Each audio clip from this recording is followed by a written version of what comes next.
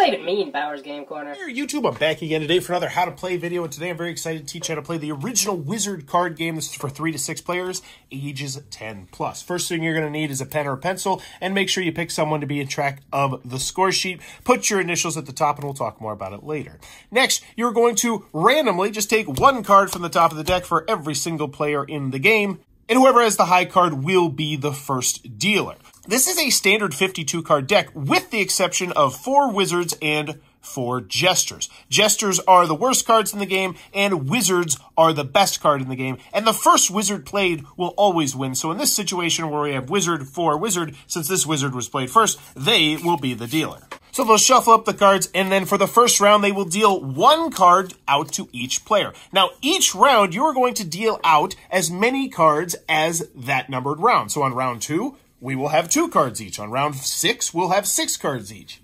Now that everyone has their cards, the last thing the dealer is going to do is flip over the top card of the deck, and that is going to be the trump, aka the wild card, for this particular round.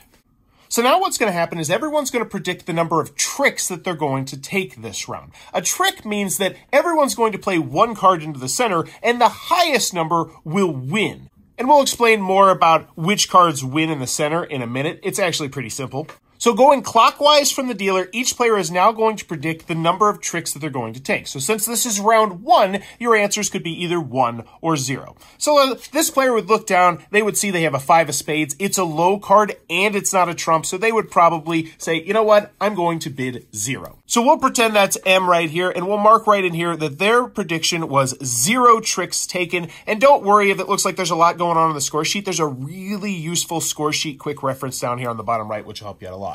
So now that this player has predicted the number of tricks they're going to take, this player would look down at their hand. They'd see a queen of diamonds, which was once again the trump, so they would probably bid 1. So the scorekeeper would put 1 underneath A, and then the dealer themselves would look down and they would see they have the ace of diamonds. And they would say, oh, yeah, I'm pretty sure I'm going to get 1. Dealer writes down the 1, and now we're ready to play. So starting once again clockwise from the dealer, players are going to take turns playing 1 card at a time into the center. Once every player at the table has played 1 card into the center, we will see who won that trick, and whichever player did will claim that trick. So let's show you how that works. So this player right here would be the first one to lead off, and they would play off their 5 of spades. So right now, they are winning the trick because no one else has played a card. Now, for the first round, this isn't really going to matter because you don't have any choices on what you're going to play. But in future rounds, there are rules to when you can play certain cards. So since a 5 of spades was played first, that means that every other player who plays after this has to play a spade if they have one, or they could play a wizard or jester because these cards break the rules of the game. But we'll talk a little bit more about how these work in round 2.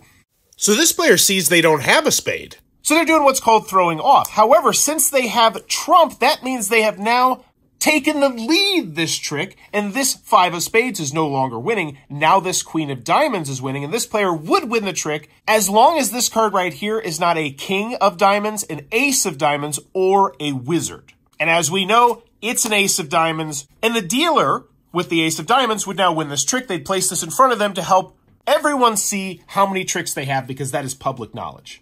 So once everyone's played all their cards, the round is over. So round 1 is going to be very quick.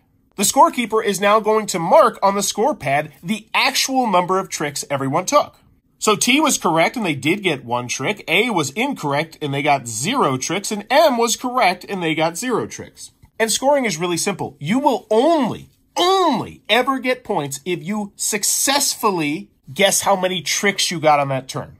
So even if you got all the tricks in a round, if you didn't predict that you were going to get all the tricks in a round, you're going to lose points for that round. So how scoring works is if you successfully predicted the number of tricks you're going to get, you're going to immediately get 20 points. So for the M player, since they predicted they would get 0 tricks and they got 0 tricks, they will get 20 points for this round. Now moving on over to the T player here, who predicted they would get 1 trick and they did get 1 trick, they get the 20 points for being correct, but then you also score an additional 10 bonus points for every trick that you predicted you were going to get. So essentially they get the 20 plus 10 on top, they would get 30 points this round. Now, A did not get it correct, so they're not going to get 20 points. And in fact, for every number you are off by, you lose 10 points. So if you predicted you were going to get 3 tricks and you got 0 tricks, you would get negative 30 points.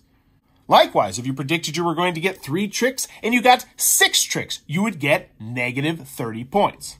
So in this instance, A would get negative 10, and after the first round, our scores are 30, 20 to negative 10. So to start up round 2, the player to the left of the dealer is going to be the new dealer. They're going to take all the cards, shuffle them back up, and then they're going to deal as many cards as it is the round. So in this case, they would deal 2 cards apiece. And once again, they're going to flip over the top card of the deck to decide the trump. Now let's talk about some interesting situations that can happen when they do this. So first, they might flip over a jester when they do this. This means that there is no trump for the round, and the round plays pretty normal. Now, if they happen to flip over a wizard, then that means the dealer is going to get to look at their hand of cards and then decide what the trump is. But other than that, it's going to be a pretty normal round, with everyone predicting the number of tricks they're going to get and then playing the round. And when the wizard does pop up, there's a little spot on the score sheet where you can mark what the trump was. But now let's talk about some situations that will arise in the game and talk a little bit more about how the wizards and the jesters work. So the wizards are pretty simple. If you're the first person to play a wizard during a trick, you automatically win that trick, period. Also, you don't have to follow suit with a wizard. For instance, if this was the first card led, this 2 of clubs, this player would normally have to play their 8 of clubs since they have a club. However, wizards and jesters break rule. You can play them wherever you want, so they could play this wizard right here, and they would now be guaranteed to win this trick, no matter what card was played by this player. Now, jesters are the exact opposite. If you play a jester down, that is, for all intents and purposes, you guaranteeing yourself that you are going to lose this trick. Now, the one situation where that can backfire is if you lead off with a jester and then every other player also plays a jester, in which case the first player who played a jester that round actually wins the trick and is super disappointed. So, to clarify, when it comes to figuring out who won the trick, first player to play a wizard always wins a trick. If nobody played a wizard, the highest trump card played is always going to win the trick. And if no trump was played and no wizard was played, the highest card of the first suit led is going to win the trick. And that's the core gameplay. You're going to play over a certain number of rounds. Now, how many rounds you're going to play is dictated by the number of players. And luckily, the score sheet will help you out a whole bunch. So, for instance, if you're playing a 3-player game, you will play 20 rounds. If you're playing a 4-player game, you will play 15 rounds. If you're playing a 5-player game, you'll play 12 rounds. And a 6-player game will play 10 rounds. But beautiful score sheet helping you out there. Now, the last major rule I need to mention will only happen the very last round of the game. Because on the very last round of the game, no matter what player count you're playing at, you are going to deal out all the cards to all the players. Meaning that there will be no trump for that round. And that's just how the game works. There's no trump for that round. But the player who has the most points at the end of however many rounds you're playing is going to be the winner of the original Wizard card game. If this helped you out, please consider giving it a thumbs up. Also, consider subscribing or supporting the Patreon as I teach new games all the time. But go have some fun, and thanks for your time, YouTube. This video is brought to you by all of my amazing Patreon supporters, and I would love it if you would join their ranks and have your name immortalized in the end of many of my videos for the end of time. But consider for only $1 a month, and as always, thanks for stopping by.